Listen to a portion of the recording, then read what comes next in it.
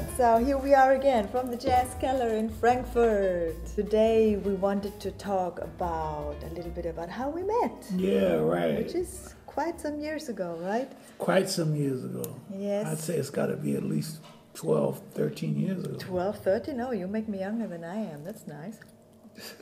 It was in the beginning of the 90s. Yeah, I was working a lot in München with David Gazaroff and Chris Lakota. Yeah. We had a little trio. Because in those years between 1992 to 95 were the years where I was working at the Nacht Cafe.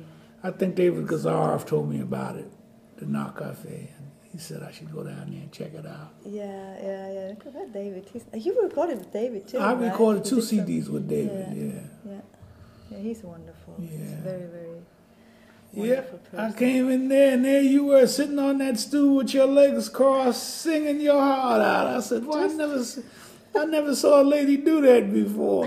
Beautiful, sitting on a stool with her legs crossed, singing her heart out. You see, and I thought, and our drummer, I think I was playing that night with the whole week. Actually, it was a week gig, right? It was a weekly gig. You played the whole week from every night. We used to play from 11 to 4. Wow. And then later on it changed from 12 to... No, first it was from 12 to 5 and then changed from 11 to 4 all the way around. I don't remember. But anyway, once you did that gig in wintertime, which always happened to me wintertime when I did it, you never saw the sunlight. Yeah, never. Right. And after 3 days or something, it started to be really strange. Right. Yeah. I didn't like that too much. But it was the only really whole week gig. You could play a whole week there and set up a band and get the routine to play. So we were playing with Max Geller, a saxophonist from Munich. And Vito Leschak was in the band, the drummer. And he used to have lessons with you. I remember that too. He told me. You came in and Vito was getting really nervous. And I was like, what's going on? Peter Mikulic was playing the piano. I remember that. We used to study, all of us used to study together in Graz.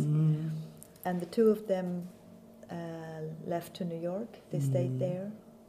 And that night then, Vito was getting nervous, and then I was getting nervous too, of course.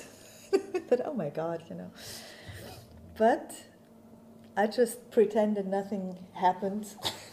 You were so calm and collected. I didn't know nothing was happening. I know, but that's what people keep telling me from the very beginning. I always look so calm, but now I am, I have to say. Now I'm not really getting nervous anymore the last years. Thank God. But when I was really young, starting out, I could get pretty nervous, but it would never show. And then I remember we were sitting then on your table in the break. Yeah. It was very exciting for us back then, I remember. And then the next thing I remember was when I moved to Frankfurt I moved here in 2005. And within the last few years then, I did once in a while, I did have a break. I did make a musical break for some years. But once in a while I would play here in the Jazz Keller.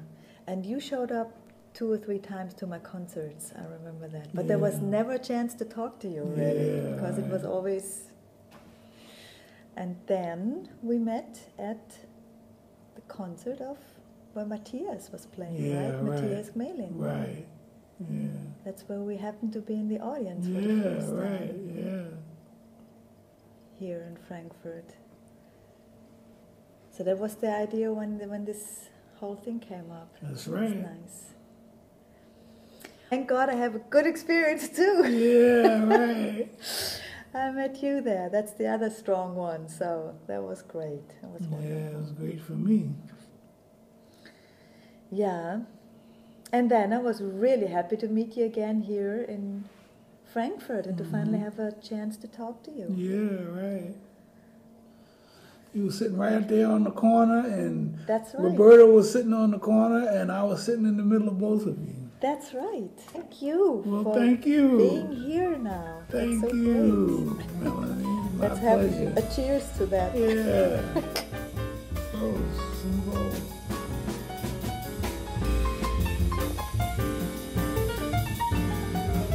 tell me a little bit about your experiences meeting Sheila and Jay?